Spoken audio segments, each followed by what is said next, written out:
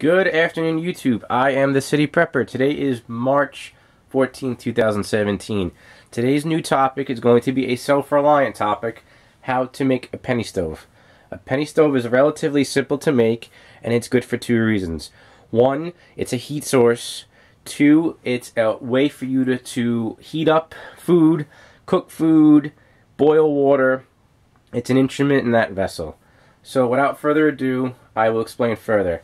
Penny stove is real simple. You need two aluminum cans, you need a fuel source, you need steel wool, you need a ignition source, and you need a cutting instrument. So while I was off screen, I was able to prefab one, and I'm going to go step by step on how to actually make it. At the end, this is going to be your finished product. You're going to need two aluminum cans. You're going to be used, okay? You want these empty. You're going to need matches. You're going to need steel wool, okay?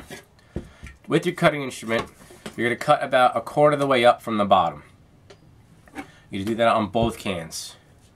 Before you do it on the second can, you want the can whole because you want to be able to get a good grip on it. You're going to be putting holes about an inch apart so it looks like this.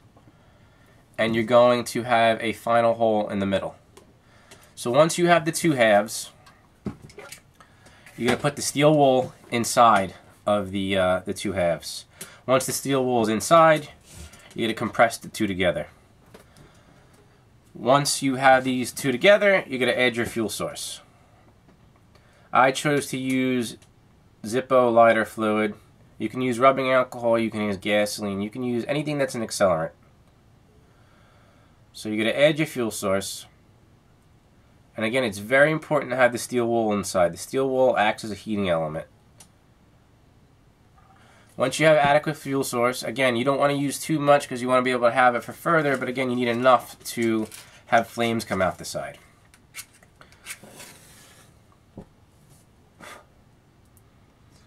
You're going to ignite your can.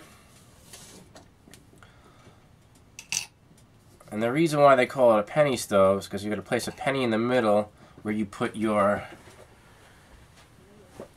fuel, your accelerant in, because then it allows the outside holes to have the flame come out. This is very useful because now you're able to rest something on top and you're able to heat it up without extinguishing the flame, because in order for the flame to stay lit, you need oxygen along with the fuel source.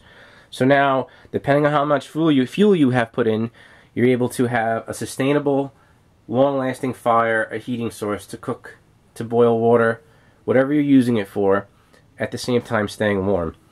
Psychologically, this is a good tool during a situation where it's either grid down or you're stuck outside in the cold, because this is psychologically going to help you because of the fact that now you have a way to heat up the water, the snow to make water. Now you have a way to stay warm through a cold night. These are simple little tools to help you along in order to be self-reliant, in order to be a prepping individual to thrive and survive. Again, thank you very much for my new subscribers. Thank you very much for my current subscribers. Please stay safe out there. If you're in the New York City area, please stay safe out there wherever you are. Thank you again for tuning in, and stay tuned for further. Have a good day.